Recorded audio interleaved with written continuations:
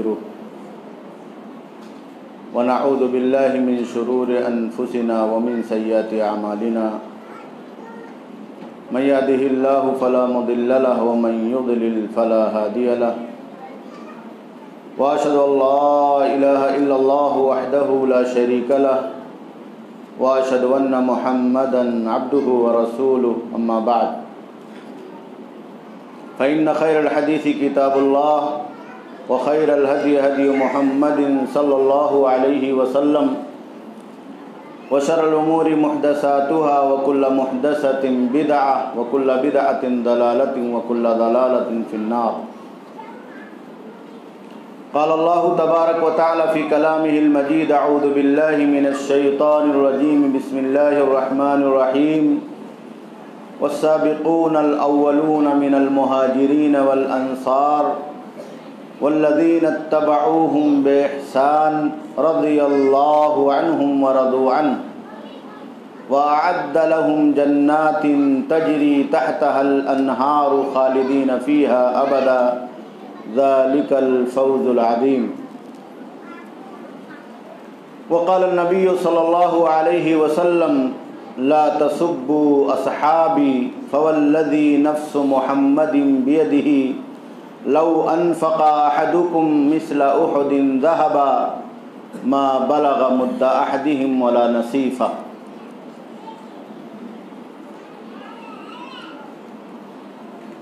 قابل صد احترام فضیلت الشیخ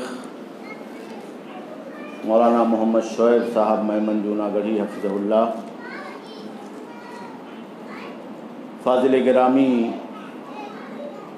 شیخ محمد اسلم صاحب مدنی حفظہ اللہ، اسلامی دینی اور ملی بھائیوں، نوجوان دوستوں اور ساتھیوں، پردہ نشین خواتین ملت اسلامیہ، میری ماؤں اور بہنوں، سب سے پہلے میں اللہ رب العالمین کا شکر ادا کرتا ہوں کہ اس نے مجھے آج آپ حضرات کے درمیان حاضری کا یہ بہترین موقع عطا فرمایا ہے۔ اللہ رب العالمین سے دعا ہے کہ اللہ رب العالمین ہم تمام لوگوں کی حاضری کو قبول فرما اور ہمیں حق بات کہنے، سننے اور اس پر زیادہ سے زیادہ عمل کرنے کی توفیق عطا فرما۔ اللہ رب العالمین کے شکر اور احسان کے بعد کائنات کے آخری نبی جناب محمد رسول اللہ صلی اللہ علیہ وسلم پر بے شمار درود و سلام نازل ہوں، جن کے ذریعے سے ہمیں اور آپ کو یہ دین پہنچا اور جنہیں اللہ رب العالمین نے ایسے سچے، پکے اور جانثار ساتھیوں کو اس کائنات میں عطا فرمایا، جنہوں نے اپنا سب کچھ اللہ کے لیے، اللہ کے دین کے لیے، کلمے کی سربلندی کے لیے، قرآن کو اور اللہ کے نبی جناب محمد رسول اللہ صلی اللہ علیہ وسلم کی پیاری حدیثوں کو، توحید اور سنت کے پیغام کو ہم تک اور آپ تک پہنچانے کے لیے سب کچھ قربان کر دیا، سب کچھ لٹا دیا، جنہیں ہم اور آپ حضرات صحابہ کرام کے نام سے جانتے اور مانتے ہیں، پہچانتے ہیں۔ میرے دینی بھائیوں اور دوستوں، مختصر وقت میں میں اللہ کے نبی جناب محمد رسول اللہ صلی اللہ علیہ وسلم کے انہی پیارے صحابہ کے بارے میں اور ان کے بلند مقام اور مرتبے کے سلسلے میں کچھ مختصر گفتگو آپ حضرات کے سامنے کرنا چاہتا ہوں۔ آج ضرورت اس بات کی ہے کہ ہم اور آپ انہیں پہچانیں، ضرورت اس بات کی ہے کہ ہم اور آپ ان کے بلند کرداروں کو جانیں اور پڑھیں۔ وہ کون تھے جنہوں نے اللہ کے آخری نبی جناب محمد رسول اللہ صلی اللہ علیہ وسلم پر سب سے پہلے اس کائنات میں ایمان کو قبول کیا تھا؟ وہ کون تھے جن کو اس کائنات میں کائنات کے آخری نبی جناب محمد رسول اللہ صلی اللہ علیہ وسلم پر سب سے پہلے ایمان لانے کی سعادت ملی تھی، توفیق ملی تھی، وہ کون تھے؟ جنہوں نے اپنی نگاہوں سے، اپنی کھلی ہوئی آنکھوں سے اللہ کے آخری نبی جناب محمد رسول اللہ صلی اللہ علیہ وسلم کے چاند جیسے چہرے انور کا دیدار کیا تھا۔ وہ کون تھے جنہوں نے اللہ کے آخری نبی جناب محمد رسول اللہ صلی اللہ علیہ وسلم پر آسمان سے وحی لانے والے جبریل امین کو اور اللہ کے اس مقرب فرشتے کو اپنی نگاہوں سے اس کائنات میں مختلف شکلوں میں دیکھا تھا؟ وہ کون تھے جن کی نگاہوں کے سامنے آسمان سے قرآن مجید کی بہترین آیتیں اترا کرتی تھی اور اترتے ہی وہ اپنے ہاتھوں سے اسے کبھی لکڑی کے ٹکڑوں پر، کبھی پتھر کے ٹکڑوں پر، کبھی چمڑے کے ٹکڑوں پر لکھ لیا کرتے تھے؟ وہ کون تھے جو ان آیتوں کے اترتے ہوئے اللہ کے آخری نبی جناب محمد رسول اللہ صلی اللہ علیہ وسلم کی زبان رسالت مآب سے سننے کے بعد فوراً ہی اسے اپنے سینے میں اور اپنے ذہن و دماغ کے پردوں پر محفوظ کر لیا کرتے تھے؟ ظاہر سی بات ہے ان سارے سوالات کا اور ان سارے بلندیوں کا اور ان سارے بلند مقام اور مرتبے تک پہنچنے والے ان سوالوں کا صرف ایک ہی جواب ہے کہ وہ اللہ کے آخری نبی جناب محمد رسول اللہ صلی اللہ علیہ وسلم پر ایمان لانے والے یہی صحابہ کرام تھے جنہیں ہم صحابی اور صحابہ کے نام سے جانتے۔ یہ بہت بلند مقام، بہت بلند مقام ہے۔ محدثین نے، مفسرین نے بیان کیا ہے کہ صحابہ کسے مانا جائے گا، صحابی کسے کہا جائے گا، یہ سمجھنے کی ضرورت ہے۔ من لقی النبی صلی اللہ علیہ وسلم اور رآہ، جس نے اللہ کے نبی صلی اللہ علیہ وسلم سے ملاقات کی، ہاتھ ملایا، بیعت کیا ہاتھ رکھ کر کے، ایمان کی۔ اللہ کے نبی نے کہا کہ قسم کھاؤ، عہد کرو کہ تم شرک نہیں کرو گے، تو آپ کے ہاتھوں پر ہاتھ رکھ کر کے انہوں نے عہد کیا، قسم کھایا کہ اللہ کے نبی صلی اللہ علیہ وسلم شرک نہیں کریں گے۔ اللہ کے نبی صلی اللہ علیہ وسلم نے کہا کہ عہد کرو میرے ہاتھوں پر ہاتھ رکھ کر کے کہ آج سے 5 وقتہ نمازوں کی پابندی کرو گے، کبھی نمازوں کو ترک نہیں کرو گے، ضائع نہیں کرو گے۔ تو آپ کے ہاتھوں پر ہاتھ رکھ کے قسم کھایا کہ اللہ کے نبی صلی اللہ علیہ وسلم 5 وقتہ نمازوں کی پابندی کریں گے۔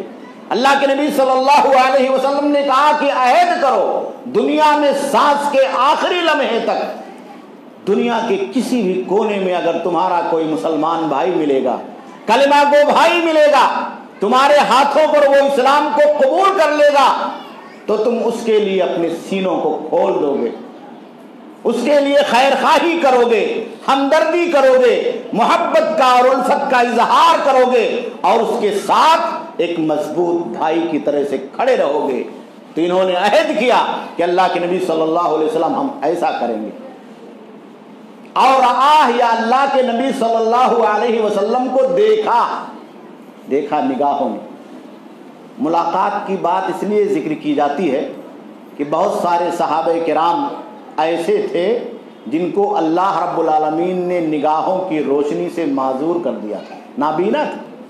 حضرت عبداللہ ابن ام مکتوم رضی اللہ عنہ جو اذان دیا کرتے تھے سحری کی، جو اذان دیا کرتے تھے، نابینا تھے۔ تو ظاہر سی بات ہے، ایک سوال پیدا ہوتا ہے کہ اگر ہم کہہ دیں کہ جنہوں نے اللہ کے نبی کے چہرے کو دیکھا ہے وہی صحابی ہوگا، تو ان کی زندگی، ان کا مقام، ان کا مرتبہ گھٹ جائے گا۔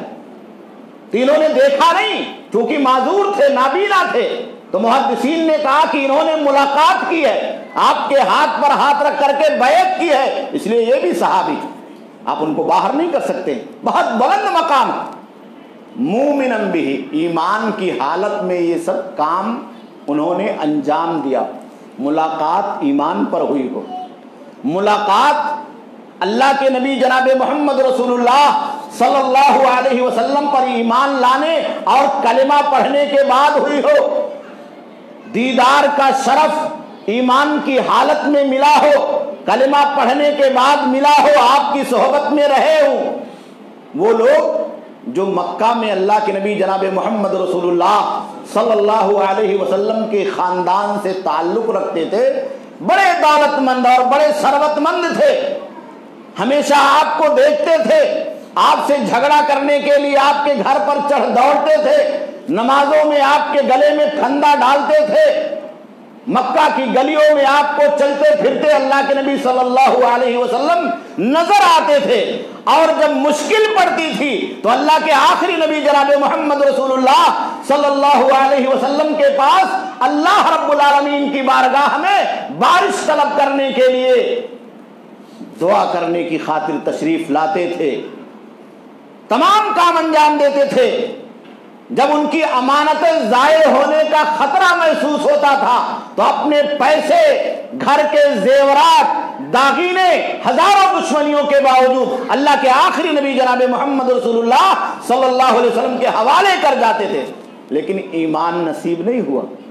دیکھا بہت، ملاقات بہت کی، آپ کے ساتھ اٹھے اور بیٹھے، آپ کے پاس پیسہ رکھا، آپ سے پیسہ لیا، آپ کے پاس امانتیں رکھی، آپ کے ساتھ چلے اور پھرے، مکہ کی گلیوں میں آپ کا بہت دیدار ملا، لیکن ایمان نصیب نہیں ہوا تو وہ شرف سے محروم ہو گئے۔ سب سے بڑا شرف اس کائنات میں نبیوں کے بعد، انبیاء کرام کے بعد، رسولوں کے بعد، اللہ کے برگزیدہ پیغمبروں کے بعد سب سے بڑا شرف جو اس کائنات میں ہے اور قیامت کی صبح تک رہے گا وہ صحابی ہونا۔ اس سے بڑا کوئی شرف نہیں، اس سے بڑا کوئی شرف نہیں اس کائنات میں۔ نبی کے بعد اگر کسی کا درجہ اللہ کی نگاہ میں اس کائنات میں سب سے بڑا ہے تو وہ صحابی کا۔ اور دوسری اور آخری شرط یہ تھی کہ وہ مات علی ذالک، ایمان کی حالت میں ان کی وفات ہوئی ہو، ایمان لائے، ایمان پر باقی رہے اور خاتمہ ایمان پر ہوا۔ اگر ایمان لائے، اللہ کے نبی کی بات کو مانا، کلمہ پڑھ لیا، 2-4 سال چلے، 6 سال چلے، 10 سال چلے، آپ کی زندگی میں مرتد ہو گئی، ایمان کو چھوڑ دیا، دوبارہ نکل گئے باہر، تو لاکھ بار دیکھا ہو، ہزاروں بار آپ کی صحبت میں بیٹھا ہو، ہزاروں بار اللہ کے نبی جناب محمد رسول اللہ صلی اللہ علیہ وسلم کے پیچھے نمازیں پڑھی ہو، قرآن کے پاروں کو یاد کیا ہو، حدیثوں کو یاد کیا ہو، لیکن خاتمہ بالخیر نہیں ہے، ایمان پر خاتمہ نہیں ہے، تو صحابی کا یہ شرف اگرچہ اسے ملا ہے لیکن باقی نہیں رہ سکتا، اللہ چھین لیتا۔ بہت سارے ایسے لوگ تھے جنہوں نے ایمان قبول کیا لیکن بعد میں مرتد ہو گئے، بعد میں مرتد ہو گئے، اللہ کے نبی کے زمانے میں ایمان کو چھوڑ دیا، یا آپ کی وفات کے بعد کے زمانے میں ایمان سے نکل گئے، مرتد ہو گئے، زکوٰۃ دینے کا انکار کر دیا، زکوٰۃ دینے سے منع کر دیا، کہ اللہ کے نبی زندہ تھے ہم زکوٰۃ دیتے تھے، اب آپ اس دنیا سے رخصت ہو گئے، ہم زکوٰۃ دینے والے نہیں ہیں۔ تو آخری شرط ہے کہ اسی ایمان پر، ایمان کی حالت میں وفات ہوئی ہو۔ تو یہ بہت بلند مقام ہے، بہت بڑا مقام ہے اللہ کی طرف سے۔ اسی لیے حضرت عبداللہ ابن عباس رضی اللہ تعالیٰ عنہ نے قرآن مجید کی ایک آیت کریمہ قل الحمد للہ وسلام علی عبادہ الذین اصطفیٰ، اب سنتے ہیں نا مصطفیٰ، مصطفیٰ اولیاء اللہ، اللہ کے چنیدہ بندے، اللہ کے منتخب بندے۔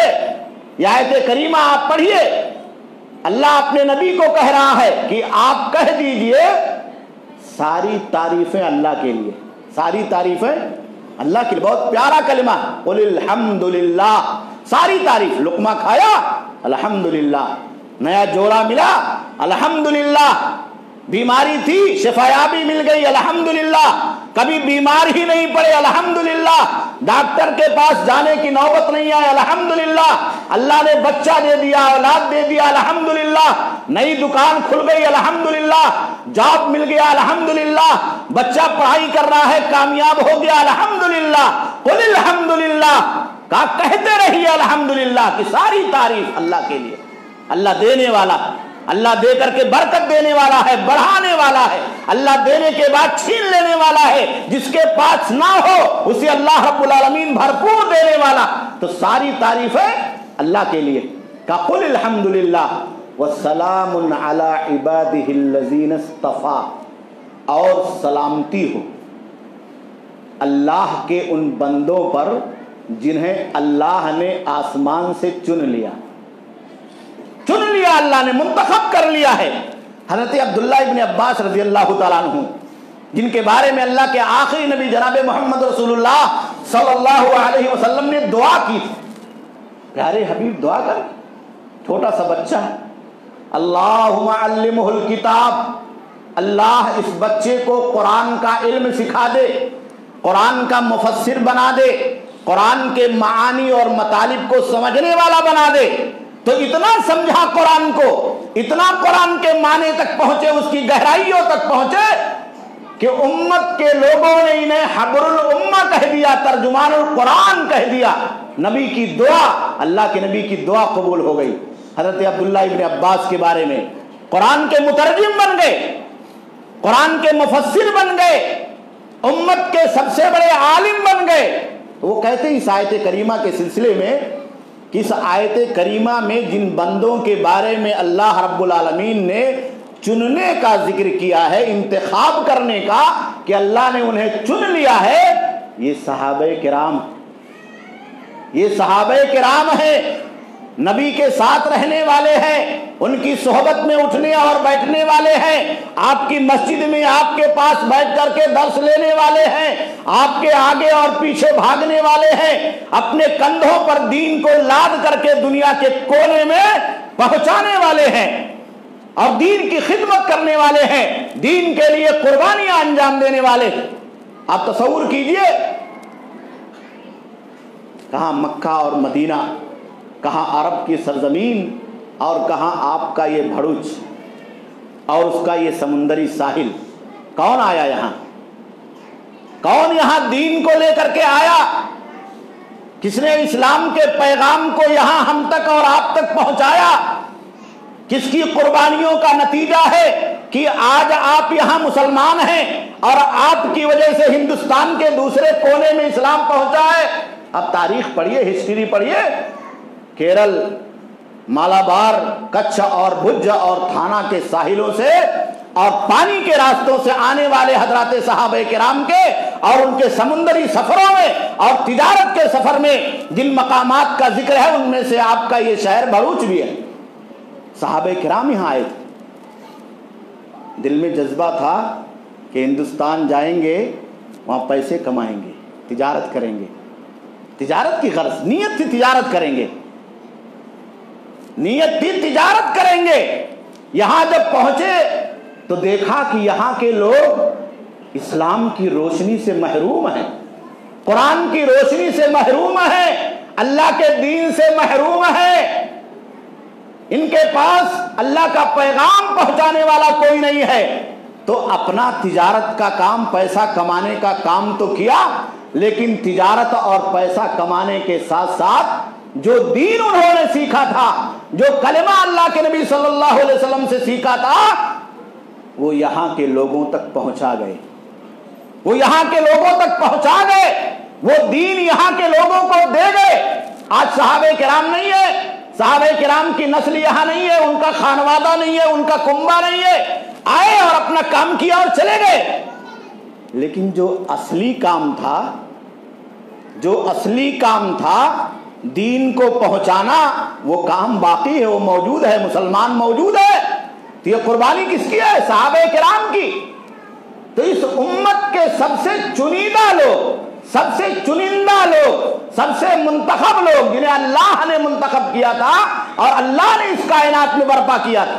اسی لیے اللہ رب العالمین نے قرآن مجید کے اندر کیا کہا؟ کنتم خیر امت، کہا تم بہترین امت ہو، مسلمان امت محمدیہ۔ اور امت محمدیہ میں سب سے بہترین لوگ کون سے، ٹاپ کلاس کے لوگ کون سے ہیں؟ ظاہر سی بات ہے، صحابہ کرام، سب سے پہلے اسلام لانے والے، سب سے پہلے اسلام کو قبول کرنے والے اور سب سے پہلے جن لوگوں تک اسلام پہنچا تھا۔ اگر صحابہ کرام کے پاس اس کے علاوہ کوئی نیکی نہ ہوتی کہ انہوں نے ایمان کی حالت میں اللہ کے نبی کو دیکھا تھا اور ایمان کی حالت میں ان کا خاتمہ ہو گیا، تو اس سے بڑھ کر کے کوئی بلند مقام اور مرتبہ ان کا نہیں ہو سکتا ہے، اور یہی ان کے جنتی ہونے کے لیے کافی۔ بقیہ آپ ان کی قربانیاں، ان کی خدمات، ان کے جد و جہد، ان کی کاوشیں اور اسلام کے لیے مرنے اور مٹنے کا جذبہ، ان کی تمام نیکیاں اور عبادتیں ایک طرف رکھ دیجئے، یہی ایک کام کہ انہوں نے ایمان کی حالت میں اللہ کے نبی صلی اللہ علیہ وسلم کو دیکھا، آپ کے ساتھ رہے، آپ کی صحبت میں رہے اور اسی ایمان پر خاتمہ ہو گیا، یہ جنتی ہونے کے لیے کافی۔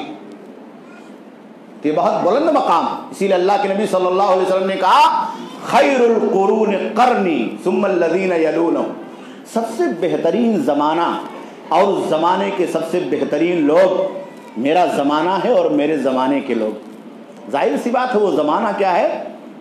محدود ہے، زمانہ محدود ہے۔ اسلام لانے والے، اسلام کی روشنی کو قبول کرنے والے، اپنے سینوں میں اسلام کی روشنی کو بٹھانے والے، ڈائریکٹ آسمان سے قرآن کا جو نور اترتا تھا، ڈائریکٹ آسمان سے وحی کی شکل میں اللہ کے نبی صلی اللہ علیہ وسلم کی زبان رسالت مآب سے حدیثوں کی جو روشنی پہنچائی جاتی تھی، اس روشنی کو سب سے پہلے اپنے دلوں میں اتارنے والے یہی حضرات صحابہ کرام تھے۔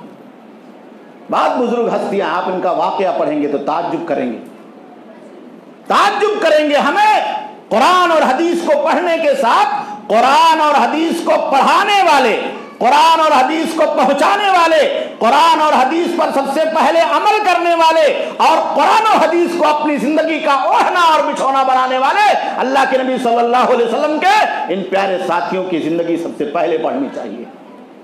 اب دیکھیے اللہ رب العالمین نے ان کو دنیا کے اندر کتنا بلند مقام دیا، کتنا بلند مقام دیا کہ بہت سارے لوگوں کو نام لے کر کے اسی دنیا میں جنت کی بشارت مل گئی۔ ویسے تو تمام صحابہ کرام اللہ کے فضل اور توفیق سے اور قرآن مجید کے بیان کے مطابق جنتی ہے۔ تمام صحابہ کرام، کبار صحابہ ہوں، صغار صحابہ ہوں، بڑے صحابہ ہوں، چھوٹے صحابہ ہوں، اہل بیت سے ہوں، اہل بیت کے باہر ہوں، سابقین اولین ہوں یا سابقین اولین کے علاوہ ہوں، مہاجرین ہوں یا انصار ہوں، مرد ہوں یا عورتیں ہوں، فتح مکہ سے پہلے اسلام قبول کرنے والے ہوں یا فتح مکہ کے بعد اسلام قبول کرنے والے، ہجرت کا شرف انہیں ملا ہو یا ہجرت کا شرف نہ ملا ہو، جہاد کے راستے میں نکلے ہو یا جہاد کے راستے میں نہ نکلے ہو، اللہ کے نبی جناب محمد رسول اللہ صلی اللہ علیہ وسلم کے صحابی ہیں، تو بلا امتیاز بالعموم تمام صحابہ کرام کو قرآن مجید نے جنت کی بشارت دی۔ چلتا پھرتا اس روئے زمین پر اگر جنت کا کوئی نمونہ تھا، جنت کی کوئی مثال تھی، تو یہی اللہ کے نیک بندے تھے، یہی اللہ کے نیک بندے تھے حضرات صحابہ کرام۔ اللہ کے نبی صلی اللہ علیہ وسلم مسجد نبی میں بیٹھے ہوئے ہیں، کوئی ضرورت پیش آ گئی، آپ نکل کر کے باہر چلے گئے، سامنے ایک باغ تھا، اس باغ میں اللہ کے نبی جناب محمد رسول اللہ صلی اللہ علیہ وسلم نے پناہ لے لی، بیٹھ گئے۔ صحابہ مسجد میں انتظار کر رہے ہیں کہ آپ اب لوٹیں گے، تب لوٹیں گے، کافی دیر ہو گئی، یکے بعد دیگرے بعد صحابہ کرام آپ کو تلاش کرنے کے لیے نکلے۔ محبت آپ دیکھیے، نبی موجود نہیں ہے، نبی موجود نہیں ہے، نبی کا چہرہ سامنے نہیں ہے، نبی کا دیدار نہیں مل رہا ہے، نبی کی باتیں سننے میں کچھ وقفہ ہو گیا ہے، تو صحابہ تڑپ جاتے، نبی کہاں چلے گئے، بے صبرے ہو جاتے ہیں، بے چین ہو جاتے ہیں، بے قراری بڑھ جاتی ہے۔ سب سے پہلے ایک آدمی اٹھا، ابو بکر صدیق رضی اللہ تعالیٰ عنہ، پوری دنیا ان پر قربان جائے، تلاش کرنے کے لیے نکلے، کہا میں تلاش کر کے لاتا ہوں۔ گئے پوچھتے پوچھتے بازاروں میں، کسی نے بتایا کہ وہاں ایک باغ ہے، اسی باغ میں اللہ کے نبی صلی اللہ علیہ وسلم گئے، بھاگتے ہوئے اس باغ کے دروازے پر گئے۔ اللہ کے نبی صلی اللہ علیہ وسلم نے حضرت ابو موسیٰ اشعری رضی اللہ تعالیٰ عنہ کو پہرے دار بنا کر کے کھڑا کر دیا، کہا دروازہ کھولنا نہیں کسی کے لیے بلا اجازت کے، نو انٹری، بغیر اجازت کے آج کسی کی اس باغ میں انٹری نہیں ہے۔ حضرت ابو بکر صدیق رضی اللہ تعالیٰ عنہ بھاگے بھاگے جا رہے، بھاگ کے دروازے کے پاس پہنچے، ابو موسیٰ اشعری رضی اللہ تعالیٰ عنہ دروازے پر پہرے داری کر رہے۔ حضرت ابو بکر صدیق پوچھتے ہیں اندر اللہ کے نبی ہیں؟ کہا اندر اللہ کے نبی تو موجود ہیں مگر داخلے کی اجازت نہیں ہے۔ کہا جاؤ ذرا پوچھو۔ ادب دیکھیے آپ، طریقہ دیکھیے، اللہ کے نبی پر قربان ہونے کے لیے، مر مٹنے کے لیے تیار ہیں، تلاش میں نکلے ہیں، بے قراری کا عالم ہے، بے چینی کا عالم ہے، نبی سے ملاقات ہو جائے، وقفہ ہو گیا آدھا گھنٹہ کا، کچھ وقت کا، کہتے اجازت لے لو، پوچھ لو۔ حضرت ابو موسیٰ اشعری رضی اللہ تعالیٰ عنہ اندر جاتے کہ اللہ کے نبی صلی اللہ علیہ وسلم دروازے پر ابو بکر صدیق کھڑے ہیں، اجازت مانگتے ہیں۔ پیارے حبیب جناب محمد رسول اللہ صلی اللہ علیہ وسلم کی زبان رسالت میں آپ گویا ہوتی۔ اذن لہ وبشرہ بالجنہ، ابو موسیٰ اشعری جاؤ اور دروازہ ابو بکر صدیق کے لیے کھول دو، اندر آنے کی اجازت دے دو، اور کہہ دو ابو بکر صدیق سے کہ تم کو آج جنت کی خوشخبری سنائی جاتی، بشارت سنا دو۔ کا خوش ہو جاؤ ابو بکر صدیق، اللہ کے نبی صلی اللہ علیہ وسلم نے تمہیں جنت میں داخلے کی بشارت سنا دی۔ ابو بکر صدیق سے بڑا جنت کا حقدار کون ہو سکتا؟ آئے، اندر داخل ہوئی، اللہ کے نبی صلی اللہ علیہ وسلم کے بغل میں بیٹھ گئے۔ حضرت ابو موسیٰ اشعری رضی اللہ تعالیٰ عنہ گئے، انہوں نے پھر دروازہ بند کر دیا، کہا دروازہ بند کر دو۔ دیکھا ایک آدمی پھر دوڑے ہوئے چلے آ رہے۔ کتنا جذبہ تھا، کتنی محبت تھی، ایک لمحے کے لیے اگر نبی سامنے سے ہٹ جائے تو کتنے بے چین رہتے تھے۔ کہا بھی وہی نازل ہوگی، جبریل آئیں گے، اللہ کی آیتیں اتریں گی، آسمان سے اللہ کا کلام اترے گا، کہیں ایسا نہ ہو محروم ہو جائے، کہیں ایسا نہ ہو محروم ہو جائے۔ ایک آدمی اور بھاگے ہوئے آئے دروازے پر، ابو موسیٰ اشعری رضی اللہ تعالیٰ عنہ کے سامنے کھڑے ہو گئے، کہا اندر اللہ کے نبی ہے؟ نگاہ اٹھائی تو دیکھا حضرت عمر فاروق رضی اللہ تعالیٰ عنہ اندر گئے، کہا اللہ کے نبی صلی اللہ علیہ وسلم دروازے پر حضرت عمر کھڑے ہیں، کیا کروں؟ پھر زبان رسالت میں آپ گویا ہوئی، کہا اذن لہ وبشرہ بالجنہ، کہا جاؤ ان کے لیے بھی دروازہ کھول دو اور جنت کی بشارت سنا دو۔ اسی دنیا میں اللہ کتنا خوش تھا ان سے، نبی کتنا راضی تھا ان سے، نبی کتنا خوش تھا ان سے کہ اسی دنیا میں ان کے لیے اپنی زبان سے کہہ رہا ہے کہ جاؤ تمہارے گناہوں کو اللہ نے معاف کر دیا، جاؤ تمہاری غلطیوں کو اللہ نے معاف کر دیا، تمہاری نیکیوں کو اللہ نے قبول کر لیا، اور اس دنیا کے ختم ہونے سے پہلے اسی کائنات میں تم کو اللہ نے جنت کی بشارت دے دی۔ دروازہ کھلا، حضرت عمر فاروق کو جنت کی بشارت ملی، اندر آئے، نبی کے بغل میں بائیں طرف بیٹھ گئے۔ پھر ابو موسیٰ اشعری نے دروازہ بند کر دیا، دیکھا ایک تیسرے آدمی دوڑے آ رہے، نگاہ اٹھائی، حضرت عثمان غنی رضی اللہ تعالیٰ عنہ پھر اللہ کے نبی کے پاس گئے، کہا اللہ کے نبی ایک آدمی اور آ گئے ہیں آپ کو تلاش کرنے کے لیے، کیا کروں؟ کہا کون ہے؟ کہا عثمان غنی۔ غنی کا معنی جانتے؟ سیٹھ،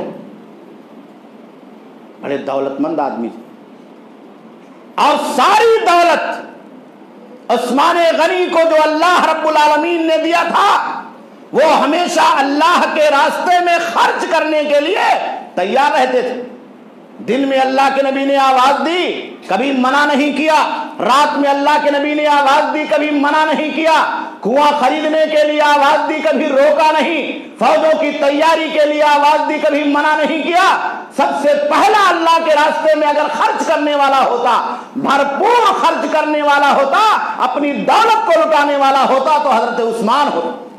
تو اللہ کے نبی نے نام ہی رکھ دیا صحابہ نے کہ یہ عثمان غنی، عثمان غنی ہے، اتنے مالدار ہیں اور اتنے دل کے غنی ہیں کہ اپنی ساری دولت اللہ کے راستے میں قربان کرنے کے لیے آمادہ رہتے۔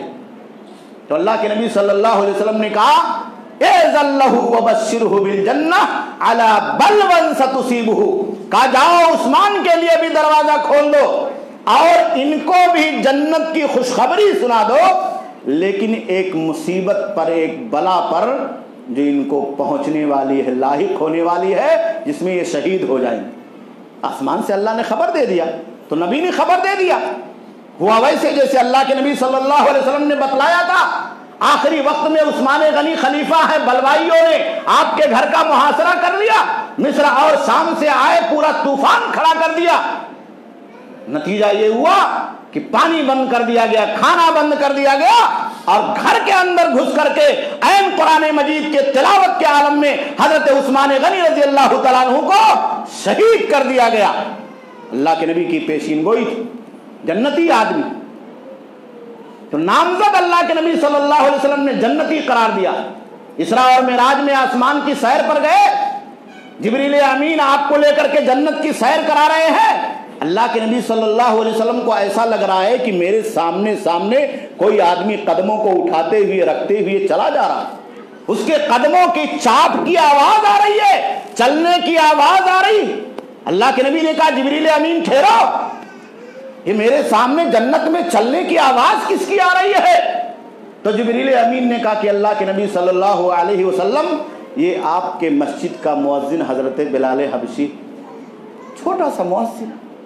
اللہ کے نبی جناب محمد رسول اللہ صلی اللہ علیہ وسلم کی مسجد میں اذان دیتے تھے، حبشہ کے رہنے والے تھے، کالے کلوٹے تھے۔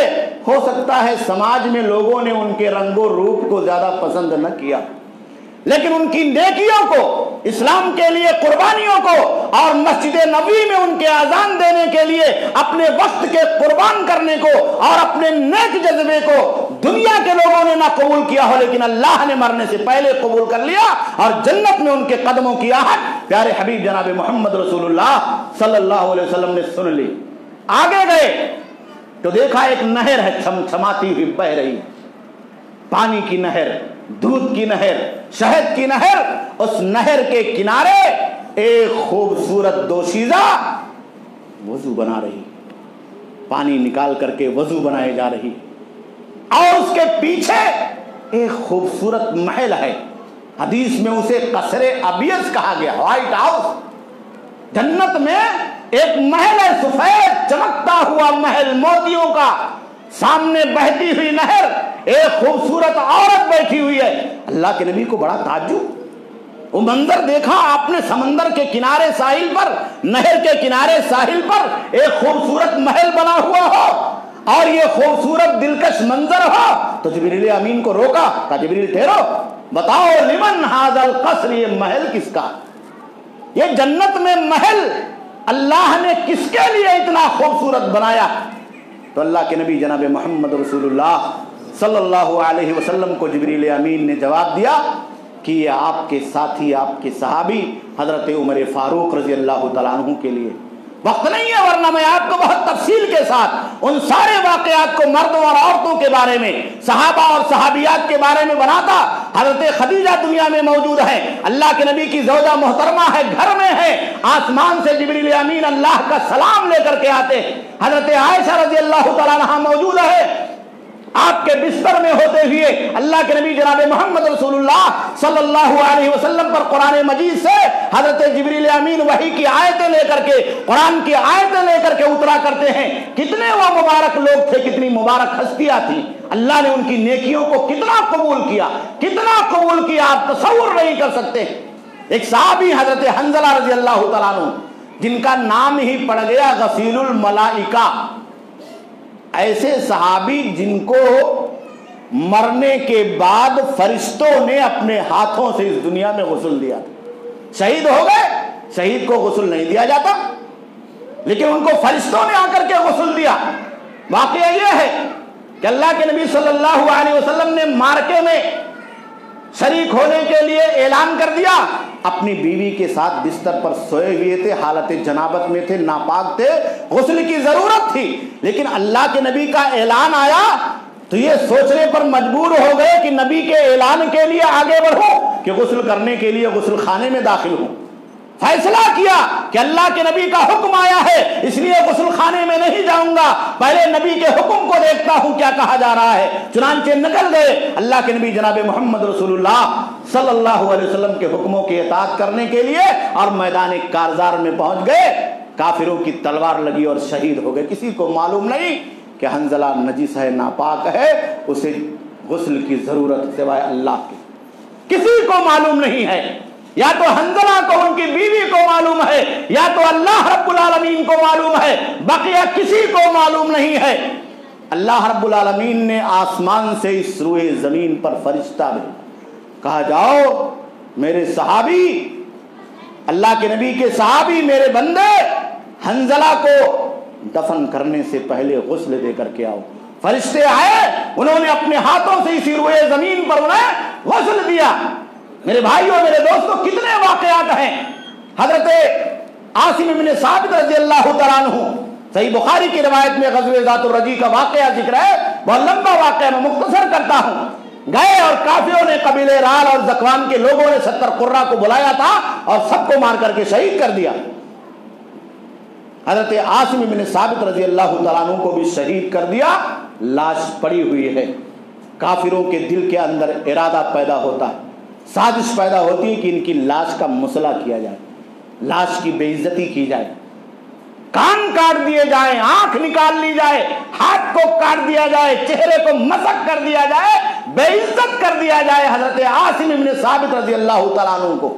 اللہ کے نبی جناب محمد رسول اللہ صلی اللہ علیہ وسلم بیان فرماتے ہیں کہ اللہ نے ان کی نیکیوں کو اتنا قبول کیا کہ آسمان سے اللہ رب العالمین نے شہد کی مکھیوں کو ان کے لاش کی حفاظت کے لیے اور کافروں سے بے عزتی کو بچانے کے لیے، لاش کو مسخ ہونے سے بچانے کے لیے روئے زمین پر بھیج دیا۔ جیسے کافر اپنی تلوار کو لے کر کے ان کی لاش کے پاس پہنچتے اور دوڑتے، شہد کی مکھیاں آ جاتی اور لاش کے اوپر چھا جاتی، کافر ڈر کی وجہ سے بھاگ جاتے۔ کتنی مبارک ہستیاں یہ ہے کہ اللہ رب العالمین نے ان کے ایمان کو قبول کر لیا، ان کی نیکیوں کو قبول کر لیا، ان کے کلمے کو قبول کر لیا، ان کے ارادوں کو قبول کر لیا، اور اسی دنیا کے اندر اللہ رب العالمین نے انہیں جنت کی بشارت سنا دی، چاہے نام لے کر کے بشارت سنائی یا عمومی طور پر اللہ رب العالمین نے بشارت سنا دی۔ والسابقون الاولون من المہاجرین والانصار والذین اتبعوہم باحسان رضی اللہ عنہم ورضوا عنہ۔ کہا کہ سابقین اولین مہاجرین اور انصار میں سے اور وہ لوگ جنہوں نے احسان کے ساتھ ان کے راستے کی اتباع کی ہے، تمام صحابہ کرام، اللہ ان سے راضی ہو گیا اور یہ لوگ اللہ سے راضی ہو گئے۔ اسی لیے ہمیں سکھایا جاتا ہے جب کسی صحابی کا نام آئے تو کیا کہا جائے؟ رضی اللہ عنہ۔ ہم کیا پڑھتے ہیں؟ رضی اللہ عنہ پڑھنا چاہیے۔ ابو ہریرہ کا نام آئے تو آپ کہیے رضی اللہ عنہ، ابو بکر صدیق کا نام آئے تو آپ کہیے رضی اللہ عنہ، حضرت حسن حسین کا نام آئے تو کہیے رضی اللہ عنہ، حضرت علی کا نام آئے تو کہیے رضی اللہ عنہ۔ چھوٹے بڑے تمام صحابہ کرام کا، مرد ہو یا عورتیں ہوں، کسی کا بھی نام آئے تو آپ کہیے رضی اللہ عنہ، رضی اللہ عنہا۔ عورتوں کے اللہ ان سے راضی ہو گیا، خوش ہو گیا۔ اللہ کا اعلان، کوئی تبدیلی اس میں ہو سکتی؟ اور اللہ جس سے خوش ہو جائے اس سے دنیا کے تمام مومنوں کو، تمام اہل ایمان کو خوشی کا اظہار کرنا چاہیے، رضامندی کا اظہار کرنا چاہیے۔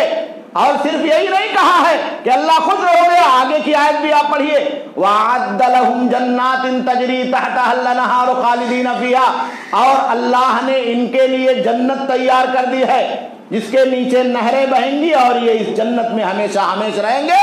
ذالک الفوز العظیم، اور یہ سب سے بڑی کامیابی، اور اس کامیابی کے سب سے بڑے مستحق اللہ کے نبی جناب محمد رسول اللہ صلی اللہ علیہ وسلم کے یہ صحابہ کرام۔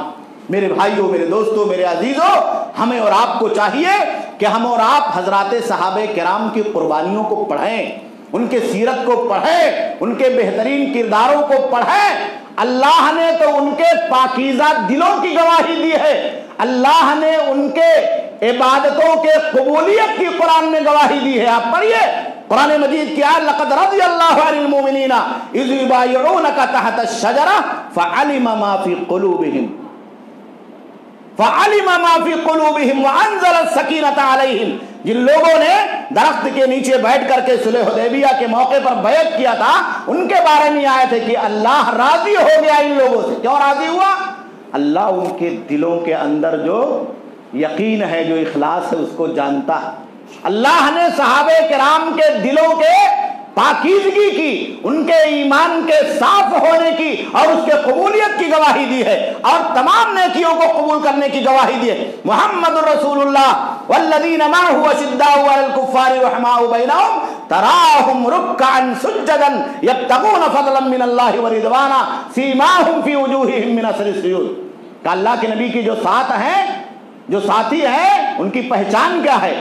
کہا جب بھی تم ان کے بارے میں دیکھو گے، تلاش کرو گے، تو کبھی ان کو رکوع میں پاؤ گے، کبھی ان کو سجدے میں پاؤ گے. ان کے ماتھے پر، ان کی پیشانیوں پر نماز کی سجدے کی نشانیاں ہوں گی.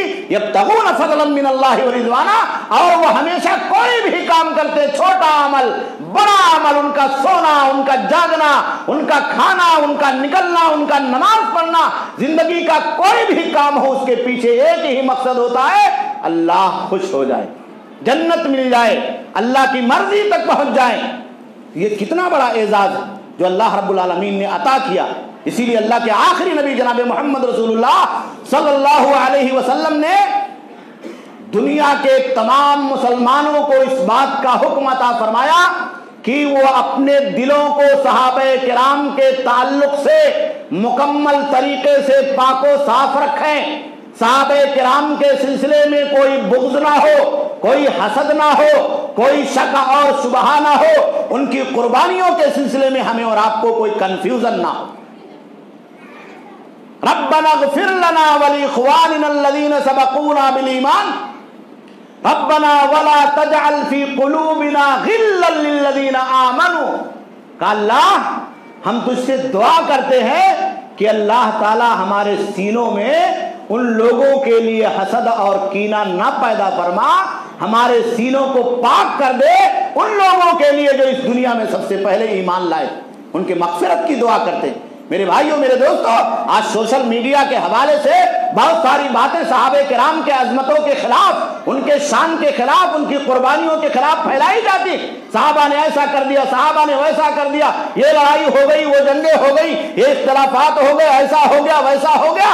میرے دینی بھائی اور دوستوں، اللہ نے ان کے ان گناہوں کو جو ان سے اس کائنات میں بحیثیت بشر ایک انسان کے سرزد ہوئے ہیں، اللہ نے ان کے گناہوں کو معاف کر دیا ہے اور ان کے گناہوں کی معافی کا اعلان کر دیا ہے. تو ہمیں اور آپ کو چاہیے کہ ہم اور آپ بھی اپنے سینوں کو ان کے لیے پاک اور صاف رکھیں، اپنے سینوں کو ان کے لیے پاک اور صاف رکھیں. اور دوسری بات کی تعلیم دی کہ سینوں کے ساتھ ساتھ ہم اور آپ اپنی زبانوں کو بھی صحابہ کرام کے تعلق سے پاک اور صاف رکھیں. کوئی تان و تشنیع نہ کرے، کوئی عیب جوئی نہ کرے، کوئی چوں چرا نہ کرے. صحابہ کرام کی زندگیوں، ان کے کرداروں کے بارے میں اور ان کے سنہرے نقوش کے بارے میں ہماری اور آپ کی زبانوں سے کوئی برا کلمہ نہ ادا ہو. اللہ کے نبی جناب محمد رسول اللہ صلی اللہ علیہ وسلم نے بیان فرمایا، لا تسبوا اصحابی. یہ پوری امت کے لوگوں کو نصیحت، قیامت کی صبح تک اس دنیا میں جو بھی مومن پیدا ہوگا، کلمہ پڑھنے والا ہوگا، اس کو اللہ کے نبی جناب محمد رسول اللہ کی وصیت ہے کہ لا تسبوا اصحابی، تم میرے صحابہ کو کبھی بھی اپنی زبان سے برا بھلا مت کہنا. اپنی زبان سے کوئی چھوٹا کلمہ بھی ان کے طعن و تشنیع کے بارے میں ادا مت کرنا. بہت سارے لوگ ہوتے ہیں صحابہ کرام کو نعوذ باللہ گالیاں دیتے ہیں، برا بھلا کہتے ہیں.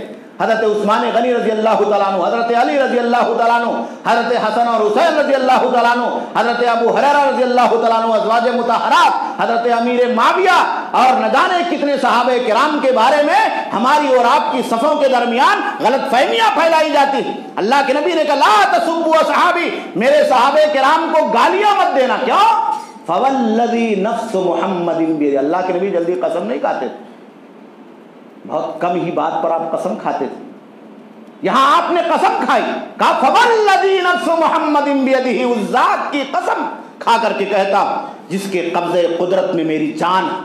اللہ کی قسم کھا کر کے کہتا لو انفق احدکم مثل احد ذهبا، کہا اگر تم میں سے کوئی آدمی بہت بڑی نیکی کمانے کے لیے احد پہاڑ کے برابر سونا اللہ کے راستے میں لٹا دے. احد پہاڑ کتنا بڑا ہے اور سونا کتنی بڑی چیز ہے. اتنا بڑا سونا اور اتنی بڑی چیز اتنی بھاری مقدار میں اللہ کے راستے میں قربان کر دے، خرچ کر دے، کتنے لوگوں کا اس سے بھلا ہوگا. लाखों करोड़ों लोगों का भला हो जाएगा। लेकिन अल्लाह के नबी ने कहा मा बलग मुद्दा हदिहिम वला नसीफा, सहाबे किराम में से किसी ने एक फूटी कौड़ी भी अल्लाह के रास्ते में खर्च किया है तो ये उहुद पहाड़ के बराबर सोना खर्च करने वाला सहाबे किराम के मकाम तक नहीं पहुंच सकता, नहीं पहुंच सकता है, नहीं पहुंच सकता। इतना फर्क है। क्यों? वही हमारे और नबी के दरमियान वास्ता है, वही कुरान और हमारे दरमियान वास्ता है, वही अल्लाह के नबी की हदीसों और हमारे दरमियान, पूरी उम्मत के दरमियान वास्ता है। आपको जो कुछ भी मिला ईमान के ताल्लुक से, इस्लाम के ताल्लुक से, नमाज के ताल्लुक से, रोजों के ताल्लुक से, अकीदे के ताल्लुक से, जन्नत और जहन्नम के ताल्लुक से और इस्लामी तालीमात और सुनहरे अहकामात के ताल्लुक से, इसको बतलाने वाले, इसको लाने वाले कौन है? हजरात सहाबे किराम। अगर बीच से ये सिलसिला खत्म कर दिया जाए तो हमारे और आपके इस सिलसिले की मुकम्मल जो कड़ी है, मजबूत कड़ी है, वो खत्म हो जाएगी। हम न इधर के रह जाएंगे, न हम उधर के रह जाएंगे। अभी आपने सुना हदीस को कैसे याद करना चाहिए, तो हदीसों को याद करने वाले, हदीसों को लाने वाले, पहुंचाने वाले कौन? यही सहाबे किराम थे। इसलिए मेरे दीनी भाई और दोस्तों, जरूरत इस बात की है कि हम और आप सहाबे किराम के बुलंद मकाम और मर्तबे को समझें। सोशल मीडिया के हवाले से हम प्रोपेगेंडों के शिकार ना हो, प्रिंट मीडिया के हवाले से हम और आप साजिशों के शिकार ना हो। हम और आप हर आने और जाने वाले, हर सोशल मीडिया और टीवी के हवाले से इस्लाम के खिलाफ और इस्लाम को पहुंचाने वाले सहाबे किराम की अजमतों के खिलाफ हुजूम करने वालों के मीडियाई साजिशों और प्रोपेगेंडों के शिकार न बने। हमारा जो ठोस अकीदा है सहाबे किराम के ताल्लुक से, उम्मत के इन अजिल्ला और इन अव्वलीन किरदारों को अदा करने वाले जानिसार के ताल्लुक से, जिन्हें अल्लाह के नबी जनाब मोहम्मद रसूलुल्लाह सल्लल्लाहु अलैहि वसल्लम ने जन्नत की बशारत दी है, हम उनके सिलसिले में किसी भी तरह के प्रोपेगेंडे का शिकार ना हो। हम और आप अपना अकीदा, अपनी जुबान, अपना दिल और अपनी सारी चीजें सहाबे किराम से साफ और सुथरा रखें। इसीलिए आखिरी बात में कहता हूं कि उलमाए उम्मत का इस बात पर इज्मा है, इत्तेफाक, तमाम उलमा का, तमाम मज़ाहिब के उलमा का, तमाम फिरकों के उलमा का, कि हुब्बुहुम दीनुन व ईमान, कि सहाबे किराम से मोहब्बत करना ये मुसलमान के दीन और ईमान की पहचान है।